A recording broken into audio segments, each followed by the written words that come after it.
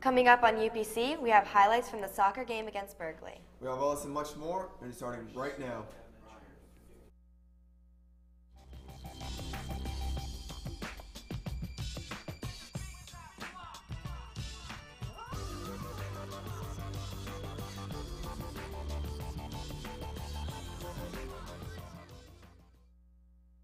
Good morning and welcome to the Thursday, November 1st edition of the UPC Morning Show. I'm Sam Schmidt. And I'm Kyle Medic. Milo and Theta will be meeting in Mr. Short's room, B8 after 4th block. The group will be building teams for future competitions and discussing a design for t-shirts.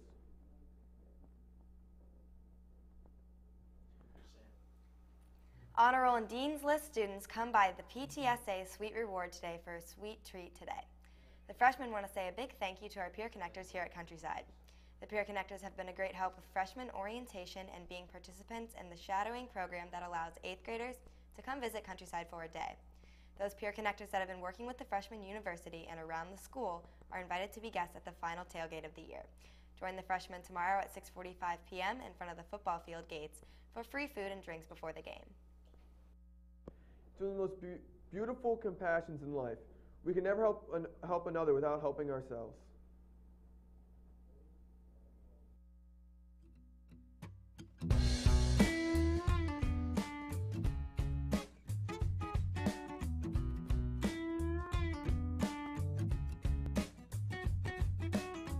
Well, you win, it's your show now, so what's it gonna be?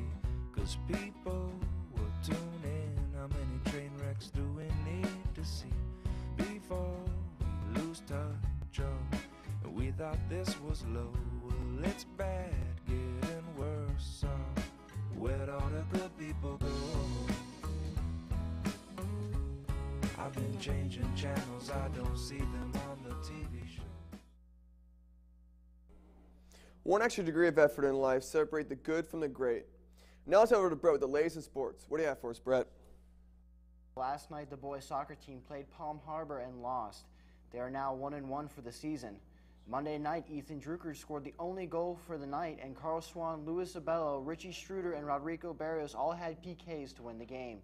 Also, Crowell was outstanding in goal. Here's a few highlights from Monday's game against Berkeley.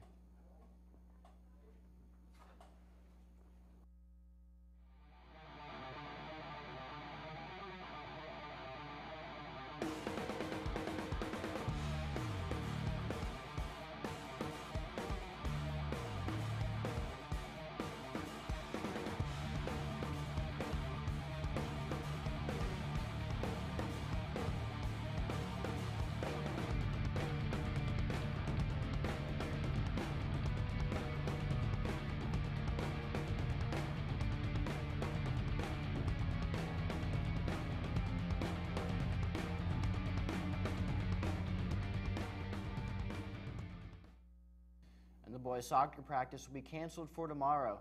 Practice on Saturday will be at 9:30 in the morning here at school. If you have any questions, don't forget to stop by Mr. Sika or Mr. Nolan's rooms. Bucks linebacker Barrett Ruud leads the NFL in tackles, but the length of the season seems to be wearing him out. Not only can it hurt a player physically, but also mentally. As Ruud quoted, "All I do is lay around on my couch all day. I feel like I'm 90 most of the time."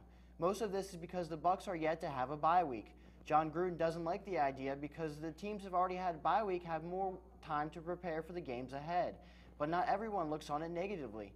Jeff Garcia likes the idea because it's a break for the players about halfway through the season. The games following the Bucks bye week are very crucial, so hopefully they can get things together and be well prepared for the road ahead. That's all I have today. I'm Brett Wozniak with UPC Sports. Back to you, Kyle. Thanks, Brett. Students planning on attending to be a member of the National Honor Society, remember, the deadline for applications are next Monday. Only completed applications will be reviewed. You can drop them off anytime between 2:30 on Monday to Miss McGovern, who is in E3. Yesterday's Halloween show featured our UPC TV technical director, Cindy Advik. Due to technical difficulties, the movie at the end of the show had to be cut short, but the full version of the short film will be featured online. We'll be letting you know once it's available. For any students that think they might be interested in helping the UPC TV and Paw Print design their new website, please don't hesitate to see Mr. Zimmerman in K1 or Ms. Dimmer in A3. That's all we have for you today. I'm Kyle Medic. I'm Sam Schmidt. And I'm Brett Wozniak. Have a good day, people.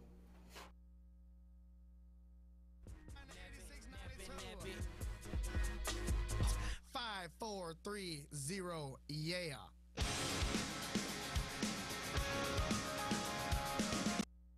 The love bug crawls right back up and bites me, and I'm back.